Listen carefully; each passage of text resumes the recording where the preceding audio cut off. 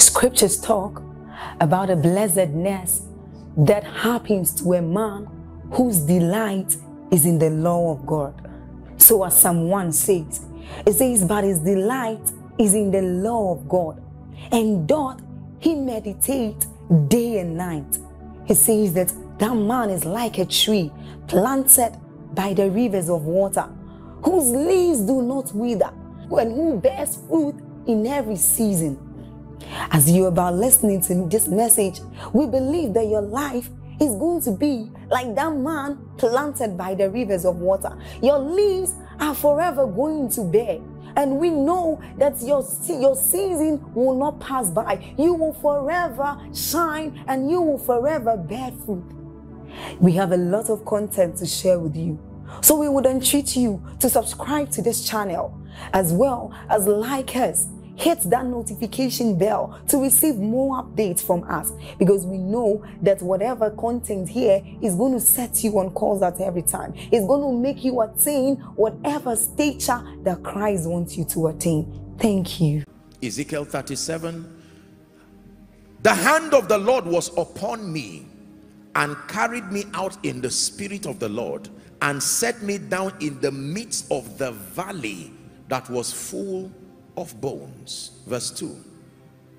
He caused me to pass by them round about, and behold, the Bible says there were very many in the open valley, and lo, they were very dry. Please look up. Now we see a picture of chaos. We see a picture of death. We see a picture of decadence. Are we together now? Ezekiel is giving us the privilege to share of his vision. And he's saying he's taken to a valley of dry bones in the spirit. And among the many things that he sees there are just bones. And one important information is that those bones were scattered, no life, no order. There was disarray and chaos. The Bible says they were very dry, meaning they had been in that condition for a long time. How many of you know that if you see dry bones around, it means that a bone means there was once a human bone now? Is that true? But something happened to those people and they began to deteriorate until it became that experience that Ezekiel was seeing. Verse 3. We're reading to 7. The full text is to 14. But we may just stop at 7. And he said unto me, Son of man, can these bones live? Please look up. Was it the bones that God was interested in from this story? No. He was interested in the full army. But notice, for a long time his emphasis was on the bones, because he knew that if something did not happen to the bones, that army would not come back. His intention was to have a robust army, but his first port of call was the bones. That life was even useless until the bones were in place. Can these bones live? Not can these men live. The goal was to have the men alive, but he needed to deal with the issue of the bones. And I answered, O Lord God, thou knowest. Verse 4. He said unto me, prophesy again unto the bones, and say unto them, O ye dry bones, hear ye the word of the Lord. Verse 5. Thus saith the Lord God unto these bones, behold, I will cause breath to enter into you, and you shall live. Verse 6 now. And I will lay sinews upon you, and will bring up flesh upon you. Upon what? The bone that is now alive. Breath came into the bones, and now flesh and other things can come to cover it. It says, and put breath in you, and ye shall live, and ye shall know that I am the Lord. I am the Lord. Verse 7. So I prophesied as I was commanded, and as I prophesied, there was a noise, and behold, a shaking. This is the part I like. And the bones came together. It would have stopped there, but the Bible says bone to his bone. Say systems. Bone to his bone, because it was not the coming together of the bones that was the issue. It was that they had to be arranged accurately, and the Bible did not leave us in the dark. For that army to be formidable and for life to be profitable in those humans, the bones had to look for their places of assignment and stay there, bone to his bone. There are many believers, as individuals, as organizations, as churches, who downplay the power of systems and structures in being able to effectively live, number one, and then effectively communicate the purposes of the kingdom. As far as gaining mastery is concerned, we have downplayed this and made it look like it is not a spiritual issue. After all, we say, if my relationship with the Lord Jesus Christ is important and I pursue that one, every other thing will happen. And it is not so. You will be learning right now that every aspect of your life, the continuity of every aspect of your life and the efficiency depends on your ability to build systems and structures around it. If you're with me, say amen. Let's do a few definitions. Please write this down. What is a system? A system, I'll give you two definitions very quickly, then I'll begin to teach. There's so much for us to learn. May God will grant us grace. A system is a set of elements. Please write, let's hurry up. A system is a set of elements or components that are organized for a common purpose. I'll take it again. A system is a set of elements or components that are organized for a common purpose. A set of elements or components that are organized for a common purpose. Second definition: a system is a set of principles or procedures. Please write. Let me allow you write and then I finish it. A system is a set of principles or procedures according to which something is done. A system is a set of principles or procedures according to which something is done. A set of principles or procedures according to which something is done. It is also called an organized approach. A system is an organized approach. So that's the definition of a system. When we talk about a system in one sentence, we mean an organized approach of doing something or to doing something. What is a structure? A structure comes from the Latin word structura. S-T-R-U-C-T-U-R-A, structura, which means to fit together or to build. I'm being very simple because I want all of us to understand. The word structura, the Latin expression for structure, it means to fit together. It means to build.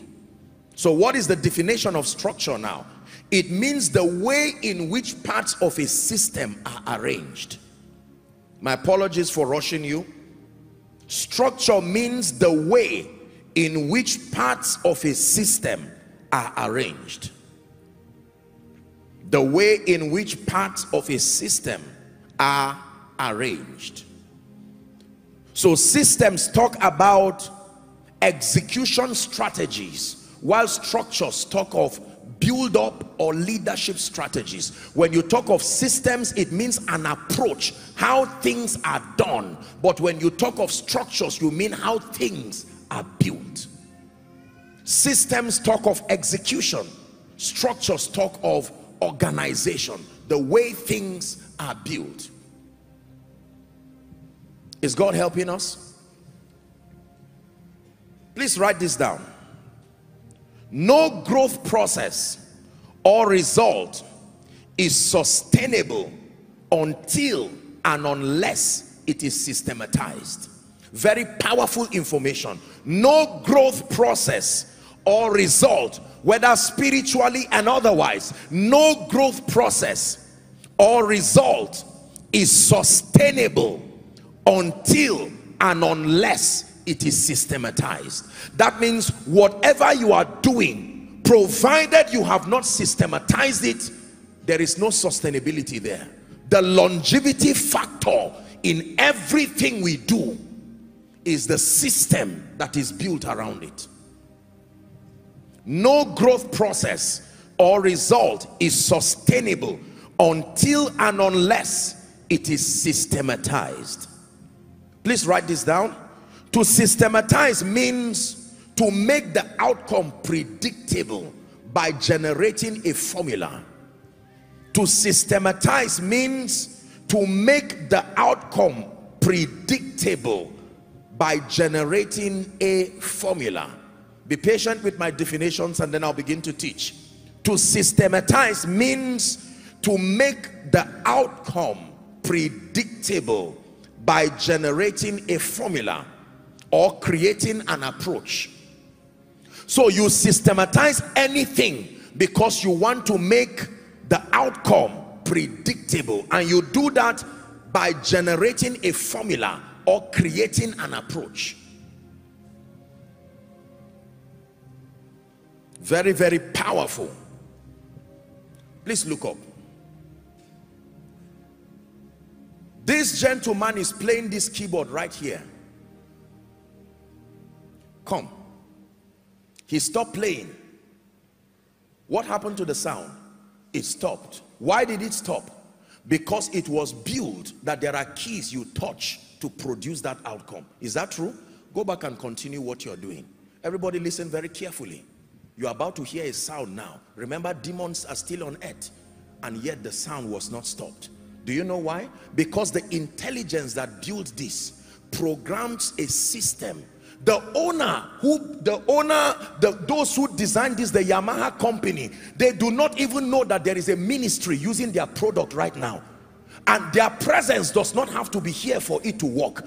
The system immortalizes their presence so that they don't have to come here. It brings predictability that everywhere on earth this product is being used. Under the same condition, it will produce the same result. There's rain falling, and for those of us in Nigeria here and many parts of Africa, this is the rainy season, and we're having rains and enjoying the showers of blessings.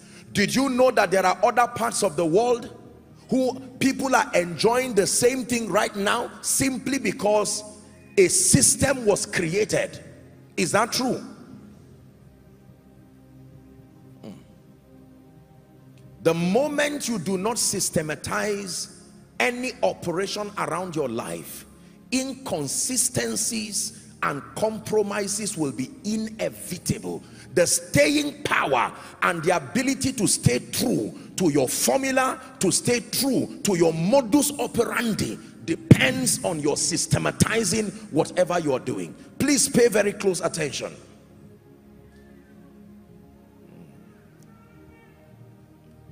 What are the advantage of systems? Let's look at the advantage of systems and structures.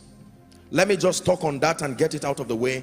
Then we'll now begin to deal with these issues. You will be surprised. For many of you, this teaching tonight is going to be answering your prayer, while your spiritual life will be up today and down tomorrow. Your prayer life up today, down tomorrow. It looks like you are carrying the power of God. You know, even for a preacher, you find out that you do well in a season, then you do not do well again. Because there is the absence of systems and structures. When there are no systems and structures in your life, you will freelance everything. Your emotions will govern anything you are doing, and emotions vacillate. You will not be able to produce consistency. Let's look at the advantage of systems. What are the advantages of systems? I will give you 5 very quickly. Please write. Patiently write. Number 1, systems make it possible for everyone who engages them to have the same or similar effects. I'll come again. Systems make it possible for everyone who engages them to have the same or similar results. Systems make it possible for everyone who engages them to have the same or similar results. Amazing, isn't it? This beautiful structure right here can be reproduced anywhere in the world where there is land. And you don't need to carry this building and move with it. All you need to do is carry the architectural plan. Is that true? You can even give an architect who has never seen this, and he will so reproduce it with digital precision to a point that you can lie down here to sleep and they relocate you to another kind of this. You will wake up thinking you are where you left because of consistency of systems. How many of you have seen estates where people build and you can see 100 buildings looking the same? The power of systems. Systems make it possible for everyone who engages them to have the same or similar results. Isn't that powerful? For instance, the system allocated for salvation. Right now we are here listening to God speak to us. There is a crusade going on somewhere across the globe, and anyone who engages that system, the Bible says, for with the heart man believes unto righteousness, and with the mouth confession is made unto salvation. Even if it is in a hole, a plane, on land, in the belly of the fish, wherever you engage this system, salvation becomes yours. Are we together? That makes it possible for the Nigerian, the American, the European, the Asian, anyone at all can receive Jesus the moment you subscribe to the system that the administration of eternal life was connected to. Imagine with me if everybody in the world had to see me to be saved. Do you know how many people will go to hell? God is too loving to create that kind of risk. That means the day I don't feel like waking up, people will go to hell that day because I'm tired or because my emotions were not at their best. And so he created a system that even when there is no man to get the person born again, the Holy Spirit can lead that man to engage that system, and alone in the room you will still be saved. Powerful. Do you know why I'm saying this? Because some of you, by reason of what you are hearing tonight, there are results you've only read about. This knowledge is about to ship it from the book you read and make it happen in your life, or from the life you saw happen. The same way you saw the anointing flow, the same way you saw wisdom flow, the same way you saw the organization build. If you can understand the system, you can reproduce the result. So systems make it possible for everyone who engages them to have the same or similar effect. Number two, very quickly, systems and structures minimize biases and sentiments. This is very powerful. Systems and structures minimize biases and sentiments. God put systems there to minimize biases and sentiments. If results depended on biases and sentiments, then there are certain people who may never have it. For instance, Africa. For instance, certain well-intentioned believers. But thank God that everything that has to do with the kingdom, in as much as there is God there that supervises it, he made it systemic, so that biases and sentiments would not interrupt our rising to mastery. Number three, systems and structures guarantee sustainability or longevity of results. That's a very important advantage. Systems and structures guarantee sustainability and longevity of results. We don't have so much of those buildings in Nigeria, sadly. But when you travel to the US or you travel to Europe, you will see buildings and structures that are 200, 300 years old. Is that true? And they are still standing solid, because those who built them did not build them to collapse after 2 years. At the back of the builders designed that that structure would outlive them. And you can still see people buying those homes, a 150-year-old house, and someone is buying it not as an artifact to say, okay, this is, I'm the owner of this, come and see for tourism. He intends to live there. There may be a few adjustments that will be made there, but it will still be there. You go to Israel for pilgrimage and you find out that there are many things that you would see that have been preserved in almost their original state. Systems guarantee sustainability. I don't know the oldest business in Nigeria, respectfully speaking. I don't know the oldest organization in this nation, but there are organizations across the globe, including ministries, that they would tell you they are so and so years old. Great-grandfather handed it over to father, or grandfather handed it over to father has now handed it over to son, and great-grandson, and so on and so forth, and they are still running it with the level of excellence. Some of you buy certain products and you see written on it established 18 or 1907, and yet you are still consuming that product. Everyone who made that product and was part of it foundationally must have transited, and yet you are enjoying the product. Systems and structures guarantee sustainability and longevity of results. That includes your spiritual life, that includes your finances, that includes every other aspect of your life. Number 4, is God speaking to someone already? Number 4, systems and structures make replication possible. This is a powerful information. Systems and structures make replication or reproduction possible. You can replicate any result when you make it systemic. Systems and structures make replication possible. For instance, the Lord Jesus Christ, the early church, and us today. Hallelujah. We were not there when he died. We were not there when he rose. But there was a system that he designed. And we are beneficiaries of that system. To the point that by the election of grace, we can stand today and do the same thing Paul did. We can stand today and preach like Jesus preached and see the results Jesus saw. Preach like Paul preached and see the result. Preach like Reinhard Bonnke preached. Preach like T.L. Osborne and all these people. We may never have met them as individuals, but even when they left, the system was still here.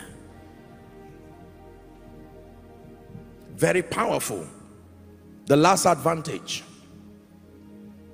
systems and structures. Now listen carefully. Systems and structures provide a basis for commendation,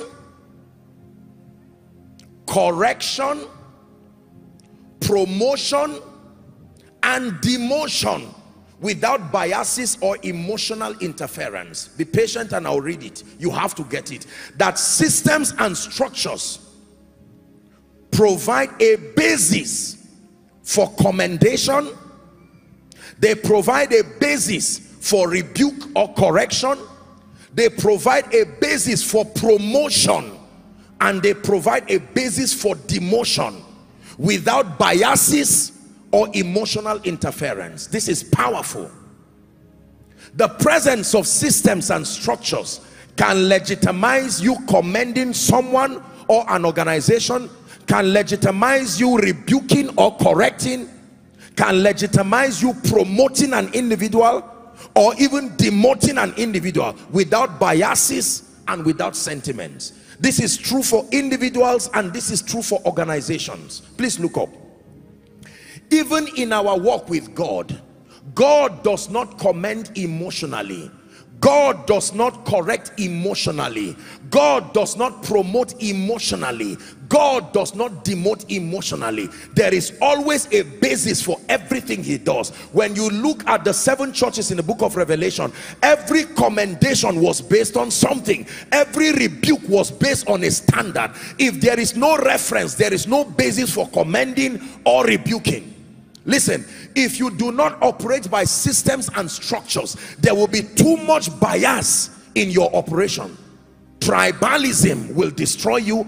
Gender sensitiveness will destroy you, and all kinds of needless biases will ruin your life and even ruin your organization. Now please hear me. Positive compromises only become profitable when the structure and the standard is in place. There will always be positive compromises, but they are useless unless and until there are standards in place. Is someone learning? How do I know I am wrong? How do I know I am right? How do I know I am due for promotion? And when you demote me, how do I know you are justified? Except and unless there are systems and structures. There are many leaders in this nation.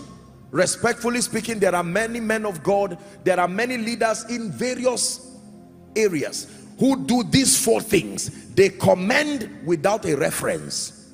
They rebuke and correct without a reference. They promote without a reference. And they demote without a reference. It is as I like. No, you cannot build anything great with those kinds of sentiments. Many of you here are legal practitioners. When you go to the court of law, when they say an offender or whatever, or even if you are commending someone, based on this and that, they will read it for you. Based on this and that, the Constitution of Nigeria or whatever it is. There is a compendium of the modus operandi of the citizens within a country, and they will tell you based on this, you have violated A, B, C, and now the judge will now met the punishment. There are certain things called tampering justice with mercy. Am I right? And then there is what they call soft landing. But at least the standard is there. Before God showed us his mercy and grace, he opened us up to see that, listen, based on my justice you fell. However, my mercy is there and my grace is there. We couldn't have appreciated his mercy and his grace until and unless he gave us an opportunity to see how bad we fell. Are we together? There are businesses today where you see someone from a cleaner is automatically promoted to become a manager. And I believe in favor, I have taught you. But from a leadership standpoint, you ask the CEO and say, based on what? The person will say, he made me happy. Not knowing that that cleaner was only happy because he was poor and broke. He has not become the version that will hurt you. And then the next thing, as a CEO now, the potential that was locked up in him now begins to be revealed. There are many needless battles. There are many pains that are uncalled for, simply because people did not systematize their lives. Double standards of dealing with your life. Double standards of leading in an organization. Why? Because it is not systemic. Please look up. God, who is love, God, who is love, created hellfire and gave everybody an opportunity that even at the detriment of your eternal destiny, God will still respect you if you honor or violate the system.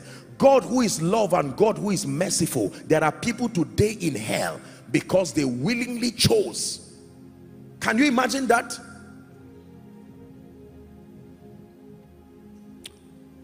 Systems and structures. No wonder the Bible says, I set before you this day blessing and cursing. Is it in your Bible? I set before you this day life and death, but I advise you that you choose life, that you and your seed may live. Write this down. For an individual, you must create two kinds of systems around your life. Basically, for an individual, you must create two kinds of systems in your life. Basically, number one, a value system, or what we call a code of conduct, and number two, an operational guide based on your convictions and priorities. I'll take it again. For an individual, that means if you desire to excel, to last, to thrive, to gain mastery, you must create two kinds of systems in your life. Number one, a value system, or what we call a code of conduct. Number two, you must create an operational guide. That means a modus operandi. A modus operandi just means how things are done, that are based on your convictions and based on your priorities. The Bible says a man who does not have a watch over his spirit is like a city without walls. Please look at me. If you must excel as an individual and rise in every area and dimension of your life, then you must be prepared to know that living emotionally, especially in this day, is a risk. I repeat, living just based on emotions and sentiments will at best leave you an average person or a defeated fellow, even spiritually. You must be able to create a code of conduct or an operational guide that is based on your convictions and your priorities. If your conviction is scripture, then you must build it to be referenced to scripture. You must create a value system or code of conduct, and then an operational guide for your life. Now write this down. For an organization means a church, a business, an NGO, whatever kind of corporate platform. Write this down, please. You must create a compendium. You must create a compendium of the systems and the modus operandi that run the organization, and use it to train your staff, your workforce, your membership, and so on and so forth. For an organization, you must create a compendium of the systems and the modus operandi that run that organization. That means everybody within that organization should understand the systems that function there, and they should understand the modus operandi, how things are done there. You use that compendium to train your staff, you use it to train your workforce, you even use it to train your membership. Hallelujah. Now, imagine with me for a moment, please look up. Imagine with me that this mic goes off. I'm unable to get it powered so that I speak, and everybody who loves me and want to hear the gospel just runs and comes to help me put on the mic. What do you have? Chaos. Is that true? There must be a system that defines who does what, so that if sound goes off, you don't have to be blamed for the carelessness of someone. You see, one of the blessings of systems is that everybody cannot be blamed for the carelessness of one person. You are able to allocate responsibilities and allocate commendations accordingly. You must be able to build this. Now, please write this down. Well, this is really the heart of our discussion right now. How to build formidable systems and structures. I want to teach you something very powerful, then we'll now come to our lives. Striving for mastery, part 3, the power of systems and structures. Please look up. How to build formidable systems and structures. Haven't told you all of these things, what systems and structures are, and the advantages that they provide in the life of an individual and even an organization. It is important for you to know how to build formidable systems and structures. There are 6 questions that everybody must answer this night if you want to build a system and a structure in your life and in your organization. It is important to answer these questions. Let's deal with them very quickly. Number 1, the first question that everybody must be able to answer if you desire to build a formidable system and a structure around your life is, number 1, why do I exist? The question of vision, the question of the goal that is to be achieved, the knowledge of the end product. You cannot build effective systems around your life if you cannot answer the question of vision. Why do I exist as a person? As far as God's divine plan is concerned, why do we exist as an organization? There must be a clear definition of your vision. There must be a clear definition of the goal to be achieved. There must be a clear definition of the end product. Is someone learning? Please look up. It is difficult to systematize anything if you do not know why it exists. When Jesus showed up, he gave us his manifesto in clear terms. In fact, his name, his very name, captured his manifesto. Jesus, Jehoshua, the one who saves. That salvation, to seek and to save the lost, was his primary goal. He also added to us that he came as a correction of our idea about God. That everything we thought God is or God was, Jesus came as a marking script, so that we will look at his life and begin to edit our understanding about God that was told us by the prophets and by the law. How many of us here can tell me with precision why your organization exists, what vision it is pursuing now, what goal it seeks to achieve, what is the end product? Man of God, I know you are praying and fasting, but can you tell me what you are trusting God to become? Do you know that many people do not have an idea of what the end product is? So there are several activities that are leading nowhere. Are you learning now? There are many people today, respectfully speaking, who do not excel in ministry because the ministry has no known vision. The ministry does not have any goal. The ministry does not have even an end product. As a man of God, when you teach and mentor people in a church like this, you must have an idea of the back end of your mentorship. What should they become? Beloved people, please look at me. How many of you will go to a school or send your children to a school whose end you do not know? Imagine a lecturer coming into a class and seeing several people and saying, well, I am Professor this or Dr. this. I am here to teach you. And the students have no idea, no reference as to what they should become. Can I tell you, knowing the end product gives you the power to endure. You cannot indefinitely receive the staying power to become nothing.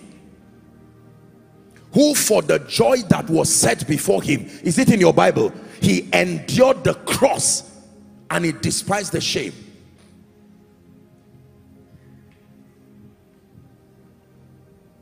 There must be a clear definition of your vision, a vision for your life, a goal to be achieved. So God has called you into ministry. Hallelujah. What has he given you? What is the end product? What do you see yourself becoming? You must answer that question. There are many businesses today that just happened because of hunger. There was no vision. So the business cannot even last more than 1 year because the motivation was not anything long term. The man was hungry and he was just told that, look, if you at least do something, exchange value, you will get something to eat. It is a risk to start moving without knowing where you are going. Imagine with me, ladies and gentlemen, that you stop and a Bolt or Uber or any of the transport systems you have around, and then you tell the man, take me to so place. Do you know it? The man says yes. And then he begins to fire, running like he's being pursued by police. And then he's taking you somewhere. You don't know where you are going. So you were banking on his knowledge, and later on he would confess to you that sincerely, I forgot to tell you, this is my first day at work. I just came into Abuja last week. Would you clap for such a person and say, wow, you are such an, let's keep going. Now, hold on. Is there a problem with motion? Is there a problem with activity? Is there a problem with speed? and yet there is no arrival in the presence of motion, in the presence of activity, even in the presence of speed. Without vision, you will not arrive. Is someone hearing what I'm saying now? Yes. That is the reason why you give meetings names, so that those who come for the meetings have an idea of what to expect. If you say you are coming for a citywide crusade, all those who come, they know what to expect. If you call it a crusade, don't blame me for bringing someone on a wheelchair. Don't blame me for carrying a dead child and coming with the person. You call it a crusade. There are things that should happen in a crusade ground. Imagine with me that we call a meeting a crusade, and as soon as people come, for instance, and respectfully speaking, I'm teaching you 5 keys to prosperity. That is not wrong, but that is wrong for the name given to that meeting. A crusade targets the salvation of sinners, and then at best the strengthening of believers within a territory. Hallelujah. You must answer the question of vision. There are many of you, you want to be men of God. If I ask you why, say there's something boiling in my heart. I just know that I'm supposed to be doing this. That is good, but not enough motivation. Not enough to stand in the midst of all the things that befall you as you serve God, who for the joy that was set before you endured the cross, despised the shame. Number 2, is God helping us? The second question you must ask tonight, if you want to build systems and structures in your life, is who are the beneficiaries of my solutions? Very powerful question. You want to build a system around your life that helps you produce impact. Who are the beneficiaries of my solutions? Don't say I am sent to everybody. Potentially yes, but who are the beneficiaries of my solution? Jesus himself, when he came, he said he was here to seek and save the lost. That means if the Father had found you, he didn't have a ministry for you. To seek and to save the lost. There are many of us here, you do not know those who have been mandated to be the beneficiaries of your solutions. As a man of God, you do not even know those you are sent to. As a businessman, you do not even understand your clientele. You have to know those you were sent to. When Moses had an encounter with God, God did not say, Moses, take this rod, roam around anywhere you see human beings, just tell them you have met the God of the Bible. Watch this. The nature of his training was with respect to where he would be sent to. Is someone learning now? Yes. Moses, I am sending you to Egypt. Here is your mandate. Deliver them from the hand of Pharaoh. Take them out of Egypt into a land flowing with milk and honey. Precision. And to meet Pharaoh, I would have to train you. Very powerful. Who are the beneficiaries of your solutions? Can I tell you, every mandate and any call, whether in ministry, whether in business, there are targeted beneficiaries that you must understand. It can be an age range, it can be a vision, it can be a gender.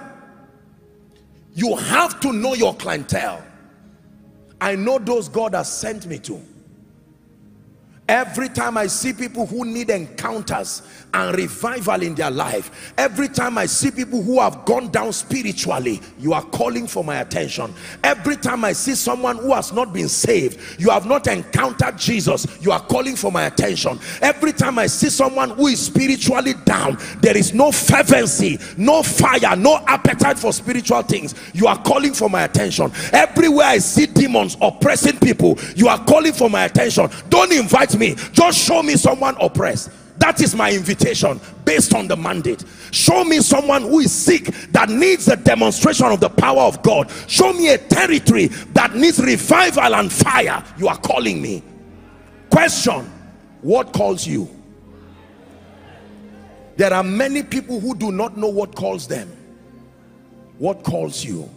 For some of you, you are being raised as kingdom financiers, that everywhere you see poverty and lack and the house of God suffering, something should call you. But you are not able to create any system to be excellent. Why? God cannot even use you to be a kingdom financier, because you do not know the beneficiaries of your solution.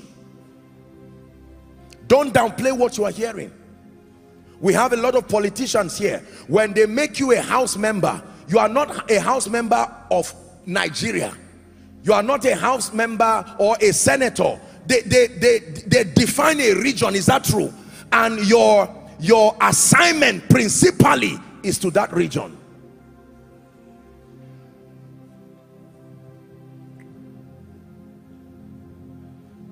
Who are the beneficiaries of my solutions? So that you can invest your time. Not knowing this will help you, will make you build wrong systems. You are going to be ministering to people you are not gifted for, people you are not graced towards. Are we together now? Very, very important.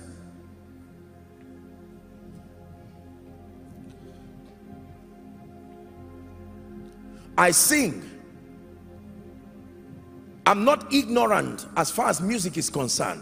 I was once a music director, but my call is not to be a worship minister to go to the nations.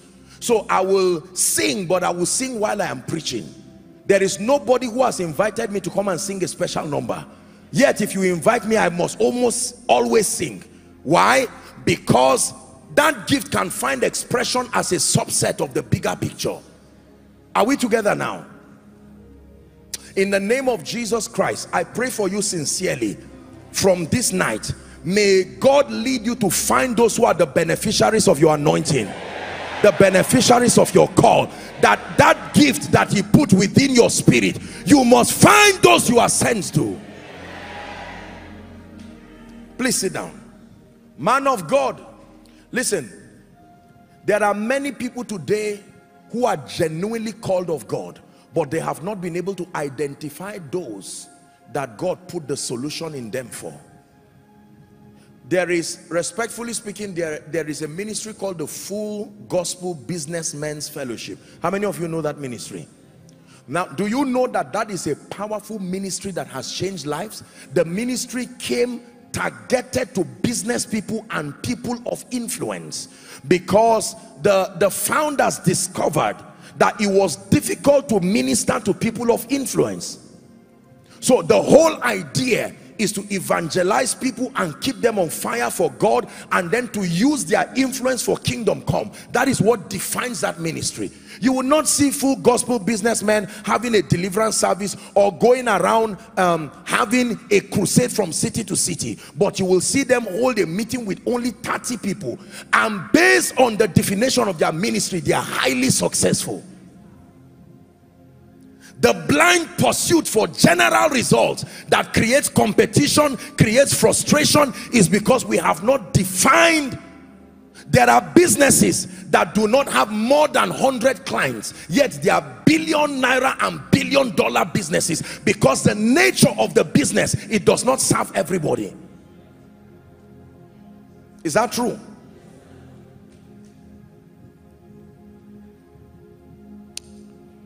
Who are the beneficiaries of my solutions? Question 3. Is someone learning tonight? Question 3. Are you ready? What tools do I need? This is powerful. Now I'm answering questions that will help me build systems and structures around my life. Question 3. What tools do I need? Your tools talk about your skills.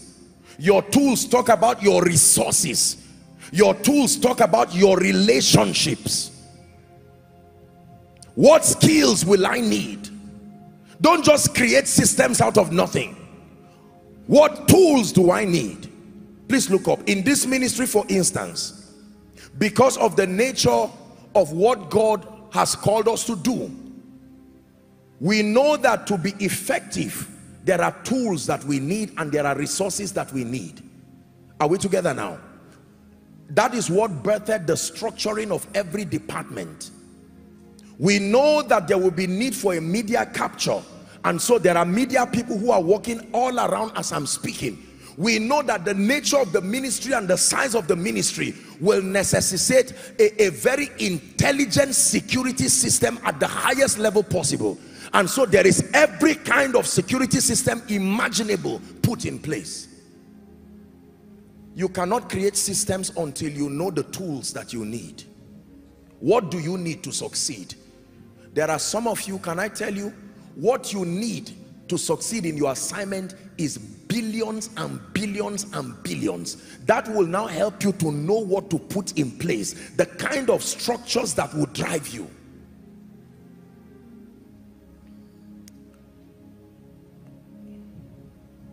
What tools do I need? Please look up. If you are Moses, remember you need a rod.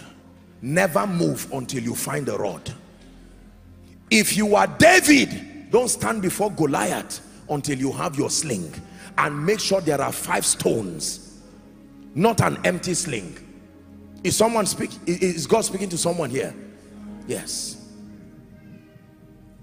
What tools do I need? Look up, please. If you are a man of God and you know that you need a high level anointing, a high level manifestation of the power of God in your life, then you see, knowing that you need those tools, you can now create a system that makes sure that your spiritual life never goes down. Because you need, at every given point in your life, the nature of your call will demand that you are on fire all the time. To be instant in season and out of season. Number 4. Are you ready? The 4th question you have to ask, and especially for organizations, but then it also applies to your life, is who does what? The 4th question you must answer: who does what? Distribution of tasks. You will fail in life if you do everything. Most leaders fail in life because they cannot trust anybody. Who does what is a question you must ask. As wonderful and great as this ministry is, there are things I don't come close to. You know why? I rather do my work of oversight and allow those who are skilled and exceptional to do it. I can play this keyboard, you see, but I cannot play this keyboard as effective as this person is playing. I can play drums, I can play most of the instruments here, but I have not mastered to that level of efficiency, and combining both of them will not make me efficient. So there is a definition. We are all on stage and we are all ministering, but who does what? Husband, who does what? To avoid trouble. Wife, who does what? Children, who does what? Man of God, who does what? There has to be a proper definition of tasks. I will never come for koinonia and cross my leg when it's time for the word. You see me come and I sit down quietly, the worship team doing their thing, testimonies, everyone doing their thing, because I have my own slot in the program too. I can't get up arbitrarily and say this is my ministry. All of you sit down. Even if I'm going to veto for a cause, I owe you an explanation to say the Holy Spirit came in, and you will know this is an exception. I told you compromises only make sense when standards are in place. Now please look up. I'm saying this respectfully. You know that I love the body of Christ. I'm teaching you, and as many who would want to listen. There are many ministries and many organizations that do not have order because there is no definition of who does what. The man of God can do anything. While the service is going on, you will see papers flying around. Sorry, you are the one who is going to raise offering. Are you aware? And the person, I didn't prepare. It's okay. Just use 2 Corinthians chapter 8 and 9, or 9 and 8. And you see those discussions, and the person comes up and he's looking confused and wondering, hoping he's right. And he says, praise the Lord, hallelujah, praise the Lord. And all kinds of things are happening. And then finally you raise the offering and you don't know what to do. There is no order. 3 people will come and raise offerings, and it's as if they were trained by 3 different people. They don't know what to say. No standards, no systems. Let me tell you this: systems should be greater than individuals, so that it does not matter who is doing the work, the result is the same. An example is your car. It does not matter whether it's the husband driving or the wife is driving, because it is not them that define how the car moves. A system, there is the mechanics of the car. Are we together? When you go to any of our banks across the globe, you will almost find similar or the same experience. Yet they are sacking people and employing newer people. Do you know why? They are not really concerned about the individuals, because they know that the individuals will be immersed into a system that will limit their emotional interferences. Listen, I'm teaching you this because this is how global brands spread. They spread through systems. So you can see Apple Kenya, Apple South Africa, Apple Nigeria, Apple UK. Individuals who may have never met themselves until and unless they're having an executive meeting, and yet their results are similar. You know why? There is a common code that governs them. When you call somebody a doctor, say a consultant surgeon, the person may be in Abuja, there may be another consultant surgeon in Lagos, another consultant surgeon in Adamawa. Three of them can literally meet the first time and meet inside a surgery room, and none of them will be afraid of one another, because there is a system that made them what they are. How about the lecturers that teach students? Some of them talk fast, some of them talk slow, some of them look dull, even though they are intelligent, respectfully speaking. Some of them are very smart. Some of them have all kinds of temperaments. But regardless the personality differences, the students will still become what was desired, because the system, in this case the manual, the modus operandi, is greater than the personal biases of the lecturers. Do you know why I am sure that you will be nothing short of a sign and a wonder? It is not because of the person standing before you. This is it. For the way of the Lord is the way of wisdom. I choose the way. I can still teach you even though I don't know your background. I can still teach you even though I know you may not have an advantage by default. Regardless the situation, this was built to survive and produce a champion out of everyone, regardless the limitation. If I teach you my opinions, I will only teach those whose life and history is similar to mine. And that from a child thou hast known the holy scripture, which is able to make you wise even unto salvation. Is God helping someone? So who does what? Please look at me.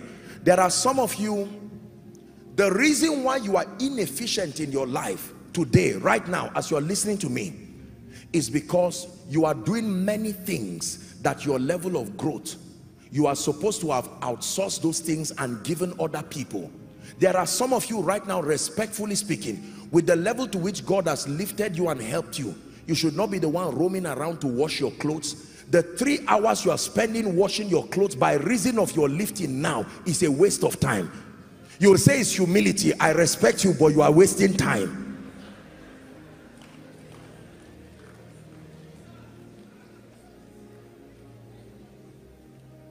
Do you understand what I'm teaching you now?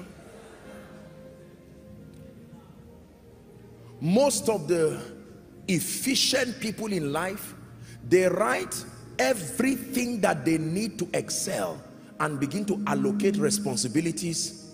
This was what was killing Moses in the Bible. If you read, every time there is increase, you will have to shed off a lot of responsibilities and allot it to people you can trust, so that you focus on the things that matter.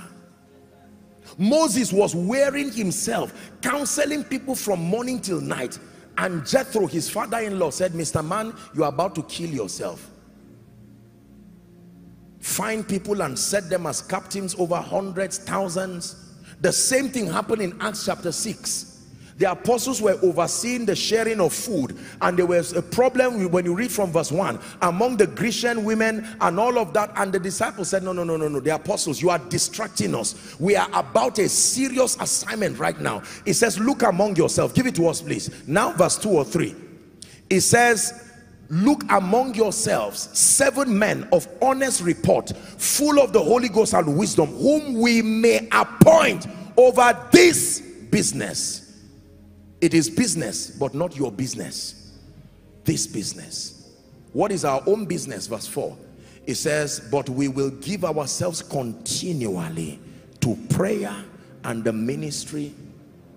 Let me tell you this, please look up.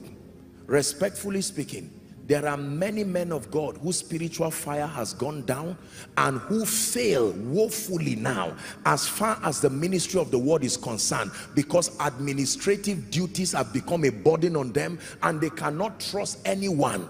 Can I tell you, when you are overly afraid of everybody, the problem is you. You have to take the risk to trust people. How were you when God started using you?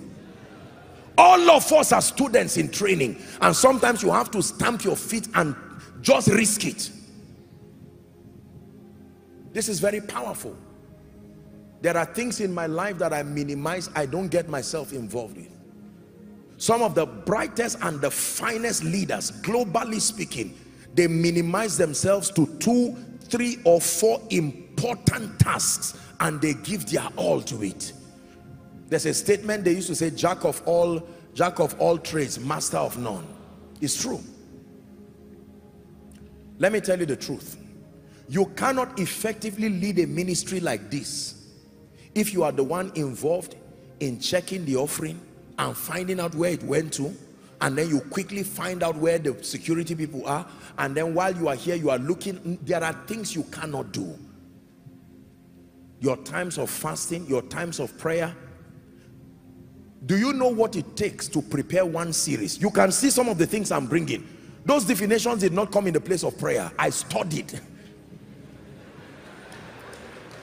Of course, there are things that come in, but are you getting what I'm saying now?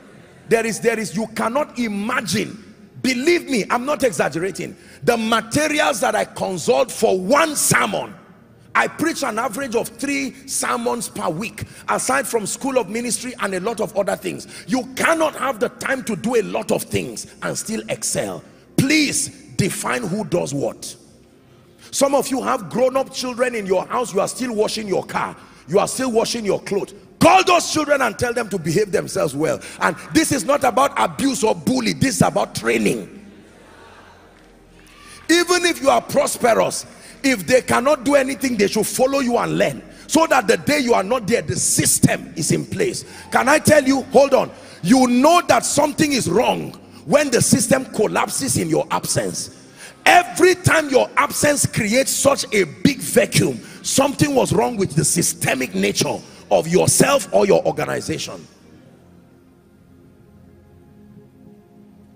I used to say it when I was in Zaria, that even if I'm not there for 1 year, the only thing that should be missed is the unique expression of the grace of God upon my life. But it should not collapse. If the ministry collapses there, I failed, woefully so. If I don't come for Koinonia for 1 month, the only thing you should miss here is the unique expression of my grace, not edification, not growth. If growth stops with my absence, then I failed. Listen, let me tell you this. Some of you, God is speaking to you. If you do not build systems around your life, you will not be able to maximize destiny. You will fail in many other areas of your life, because many things will depend on you, wrongly so.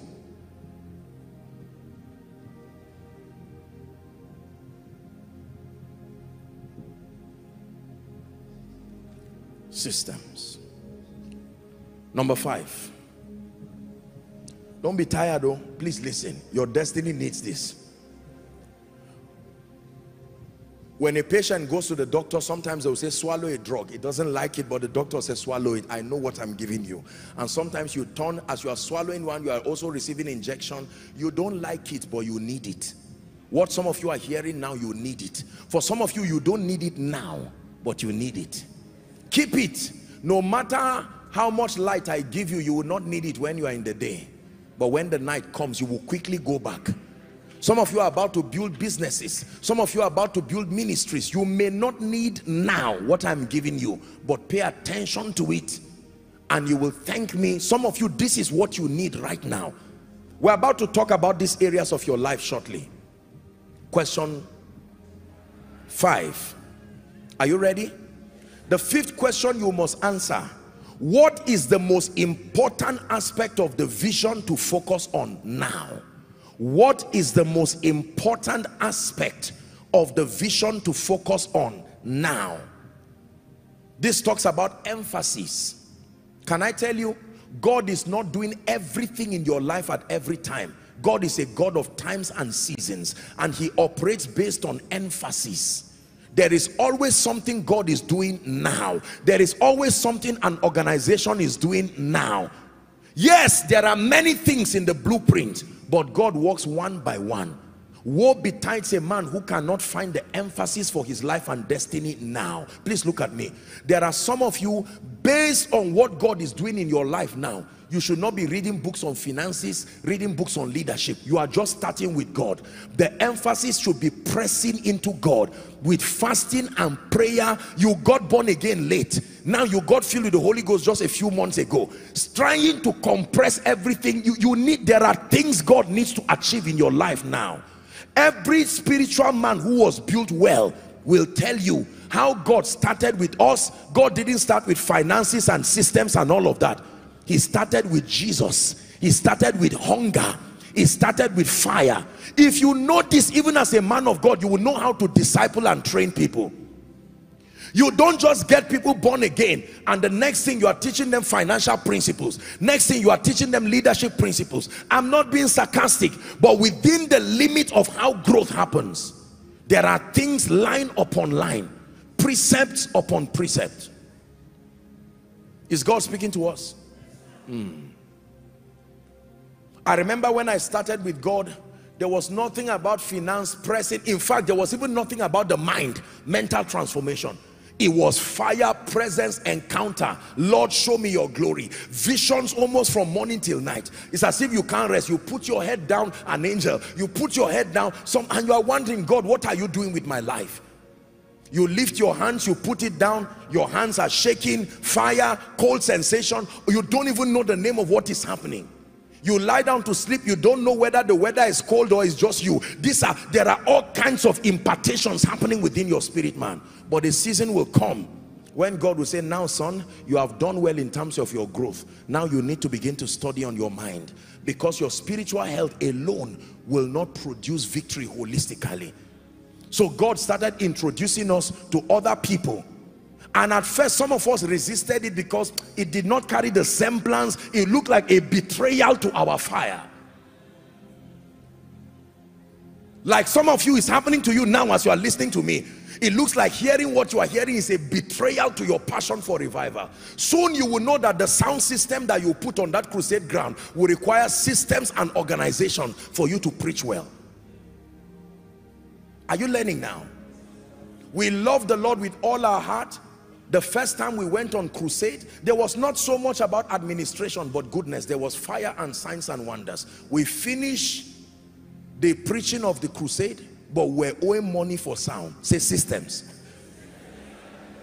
Spirituality did not fail, but there was system failure.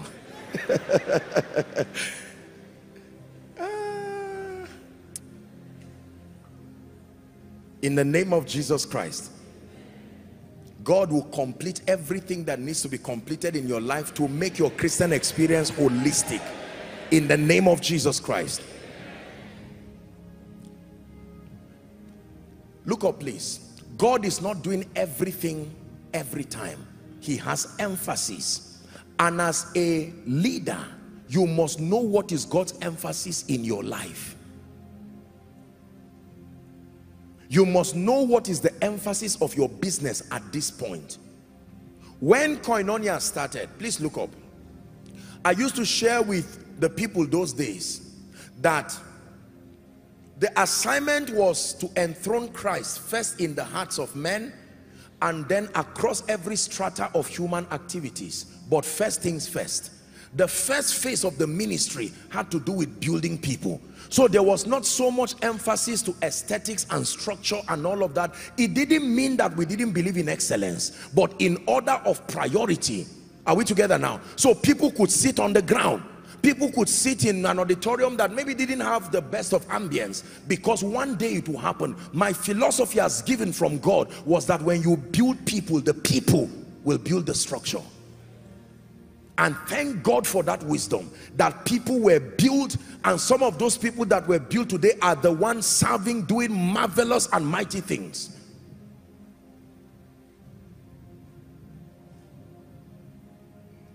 First Corinthians 10:23. First Corinthians 10:23. It says all things are lawful.